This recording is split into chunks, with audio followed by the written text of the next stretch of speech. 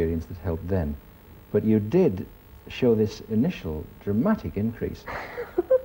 Can you explain that in any way? Well, I think it was because, being very frightened of it, I'd got my eyes closed.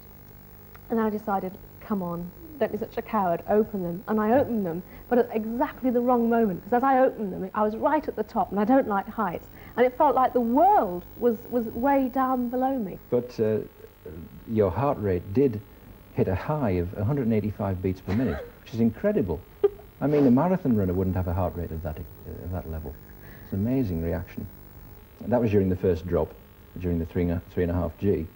Then the corkscrew itself was less worrying, and you steadily recovered after that. Near the end, perhaps it was some anticipation of what was going to happen to you when you finished the ride and the cameras pointing at you and things like that. I don't think it was so much the cameras as the thought that I was going to have that blood test. I think my mind went, oh, isn't that nice, that's over. And I thought, oh no, I've got that blood test. Mm. So how come some people enjoy the sensations of the ride and others just don't? I think the blood analysis might give us some indication of that. We have 3 samples here. These are representative of the adrenaline levels that we found with the 3 individuals in question. We have Ellen with the lowest level of adrenaline. She enjoyed it most. Yes. You were in between. And the one who found it a painful experience, the highest level of adrenaline. So really what you're saying is to find the ride that suits you most. It should be one that excites you, but without making you produce so much adrenaline that it terrifies you silly. That's exactly right. And on the basis of this, I would say that you should stick to dodgems. Well, you can keep your high technology thrills. This is good enough for me. That's all from the Show Me Show. Bye for now.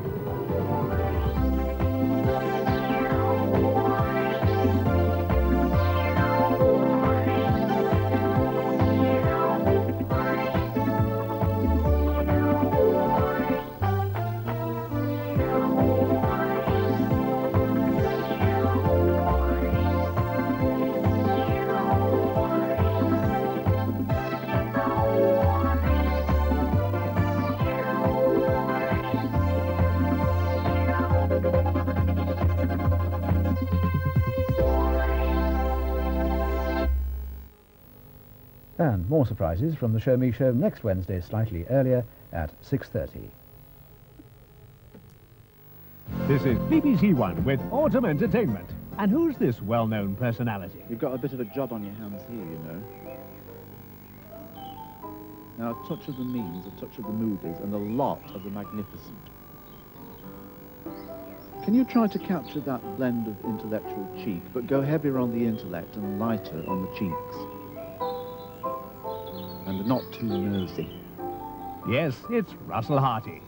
Well, we've had breakfast TV, we've had schools TV, we've got lunchtime TV, we have late night TV, but what we don't have so far is cocktail TV, aperitif.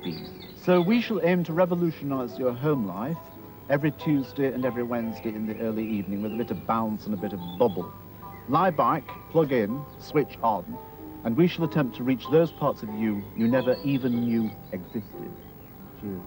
The new Harty Show, Autumn Entertainment on BBC1.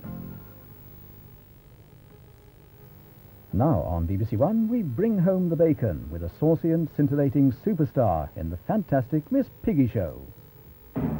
Ladies and gentlemen, the Fantastic Miss Piggy Show.